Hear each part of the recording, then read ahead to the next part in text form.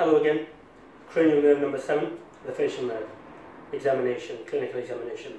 So without further ado, decontaminate your hands as ever and introduce yourself. Hello, I'm Zahir Abbas and I'm your osteopath for the day. Can I confirm your full name and date of birth, please? Charlie Smith, 1st of the 1st, 2001. Charlie, how old are you now, please? 19. Lovely. Charlie, I'm going to do a cranial nerve examination for one particular nerve. This is called the facial nerve. Is that okay with you? That's fine. What this means is I'm going to be assessing how the functions of your face, so the muscles of your face, and I'm going to ask you to do a few expressions, as well as ask you a few questions about that. Is that okay? That's fine. Lovely. Are you in any pain or discomfort? No. Are you comfortable as you are? Yes. If you want me to stop any time, don't hesitate to say, and we can do that. Is that okay? That's fine. Lovely. Thank you, Charlie. So, initial observations, always have an initial observation from the patient. Just see if there are any signs that you might have picked up with regards to facial nerve. So is there any ptosis of the upper eyelid when the patient was talking? Is there any slurring of the speech to some degree? And is there any asymmetry in the face? So here we can also see for those kind of things. Charlie, I'm now going to ask you a couple of questions very quickly. Have you heard any sounds being louder than they should? Not that I know of. Okay, wonderful. So everything that you hear is as normal, it's not louder in one ear than the other? No. So this is in relation to the stapedius muscle, and that is the function of which is to dampen the stapes bone. And if you get a loss of function of the stapedius muscle, that will lead to hyperacusis. Now what you've got to be mindful here is that we may well need to actually do an examination of cranial number 8, so the Reni's and the Weber's test, to differentiate whether this is a sensory neural loss or a conductive hearing loss. Second question, Charlie, have you had any change in the taste of your food at all? Not recently, no. Lovely.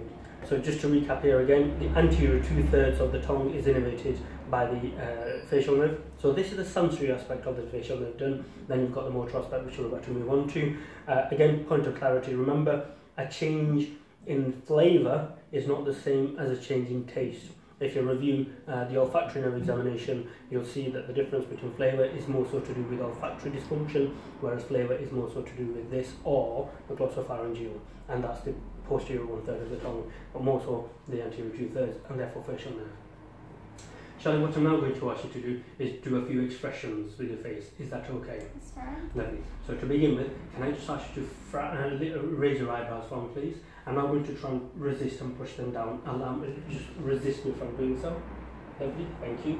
And just close your eyes nice and tight, really tight shut. I'm going to try and open them. Prevent me from opening them. Wonderful, thank you. And now give me a big smile, please, if you will. Lovely. And now just pout your lips at me, please. And now give me a big frown, if you will, please. Lovely. Finally, if I can ask you just to blow your cheeks for me, please, and keep it there. I'm going to try and push, just resist. Wonderful, is that? Thank you very much, Charlie. So that was the muscular aspect of all of that done. This is the raising of the eyebrows is key to determine and differentiate between an upper motor neuron lesion and a lower motor neuron lesion. In the upper motor neuron lesion, the forehead is spared. In the lower motor neuron lesion, it is not, thus you will get paralysis. So a full paralysis, including the forehead, unilateral, is implicit of a lower motor neuron lesion, the likes of Bell's palsy.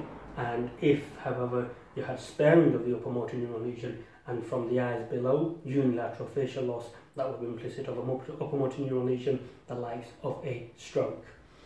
Finally, I want to just examine the area at the back. Just to recap, the cranial nerve 7 facial nerve exits at the stylomastoid foramen, and it is a site where you can often have viral infections. So we're going to be looking for any blisters, any rash, and any dermatomal pattern of this sort. So your Ramsay-Hunt syndrome, for example, could also manifest there. Shingles could manifest there. So Charlie, just look over this shoulder for me, please. Lovely. And if I can also look over that shoulder for me, please. Do that. Charlie, that marks the end of the examination. Do you have any questions at all for me? I'm okay. Lovely. Again, decontaminate the hands. Thank the patient.